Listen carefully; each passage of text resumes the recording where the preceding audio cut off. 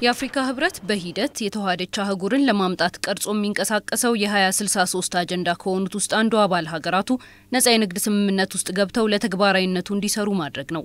ለአውሮፓውያኑ አቆጣጠር በ2015 ድርድሩ የተጀመረው የስምምነት ታዲያ በተያያዘው የአውሮፓውያኑ ዓመት በሩዋንዳ ኪጋሊ ከ40 በላይ የአፍሪካ ሀገራት ፈርመውበታል። 6 የሚሆኑ ተጨማሪ የአፍሪካ አባል ሀገራትም ስምምነቱን ለመፈረም የሚያስችሉ ቅድመ ሐሳቦች ላይ ከስምምነት መድረሳቸው ይታወሳል። የስምምነት ሀገራቱ የንግድ ልውውጥን ማፋጠንና በሂደት የጋራ መገበያ ገንዘብን ለመተግበር ትልቅ ምዕራፍ ይከፍታል። ይህን ርዕሰ ጉዳይ በዋናነት ይዞ እየመከረ በሚገኘው 51ኛው የአፍሪካ ኢኮኖሚክ ኮሚሽን የፋይናንስና ኢኮኖሚ ሚኒስትሮች ጉባኤ ላይ በክብር እንግድነት የተገኙት ጠቅላይ ሚኒስትር ዶክተር አህመድ የአፍሪካ ኢኮኖሚክ ኮሚሽን 60ኛ ዓመት ምስረታ በዓልን አስመልክቶ መልእክት ካስተላለፉ በኋላ ኢትዮጵያ ነፃ የንግድ ስምምነቱ ይዞ የሚመጣውን እድል በደንብ ትረዳለች ብለዋል።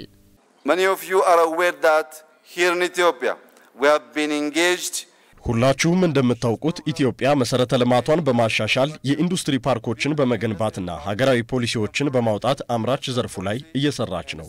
ይህ ደግሞ ቀጥታ የውጭ ኢንቨስትመንትን በመሳብ ረገድ ተጨባጭ ውጤት እንድታመጣ አስችሏታል።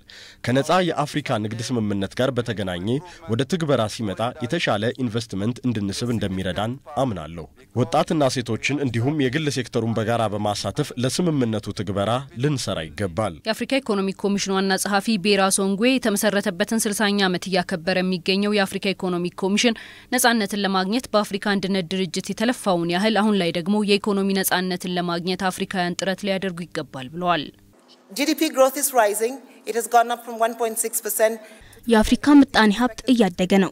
እንደ አውሮፓውያን አቆጣጠር በ2016 ከነበረበት 1.6 በመቶ ወደ 3 በመቶ ደርሷል። ነገር ግን የሚፈለገውን ያህል አይደለም። በእርግጥ ኢትዮጵያ 8.8 በመቶ እያደገች ነው። እናም እንደ አህጉር የበለጠ ስራ ይጠበቅብናል። ይህ የነፃ ንግድ ስምምነት በአምራቹም ሆነ በአገልግሎት ዘርፉ ለወጣቶች የስራ ዕድልን ለመፍጠር ያለመ ነው። እዚህ ያላችሁ የኢኮኖሚና ፋይናንስ ሚኒስትሮች ሀገራት ስምምነቱን እንዲያጸድቁ የራሳቸውን ድርሻ እንደምትወጡ እናምናለን። የአፍሪካ ኢኮኖሚክ ኮሚሽንም ለአባል ሀገራት ጥሪ ምላሽ ይሰጣል። በጉባኤው አፍሪካውያን ለአንድነታቸው በቁርጠኝነት እየተንቀሳቀሱ መምጣታቸውን ማሳያ ምልክቶች እየተስተዋለ በመጣበት በዚህ ዘመን በጋራ ለኢኮኖሚ ብልጽግና ሊሰሩ እንደሚገባ ጥሪ ቀርቦበታል። ጉባኤው በመላው አፍሪካ የተሻለ አማራጭ ለዜጎች ለመስጠት ነፃ የንግድ ስምምነት ትግበራው አስፈላጊ መሆኑን ጠቅላይ ሚኒስትር ዶክተር አህመድ ገልጸዋል። A recent example on the success of witnessed አፍሪካውያን ለደረሱበት ትልቅ ስኬት በቅርቡ በሩዋንዳ ኪጋሊ የተፈረመው የነፃ ንግድ ስምምነት አንዱ ምሳሌ ሲሆን 44 አባል ሀገራት ፈርመውታል። የጋራ ነፃ የአየር በረራ ስምምነትም ሌላኛው ተጠቃሽ የሆነ ስኬት ነው። የአፍሪካ ህብረት ማሻሻያ ስራም እንዲሁ የሚጠቀስ ስኬት ነው።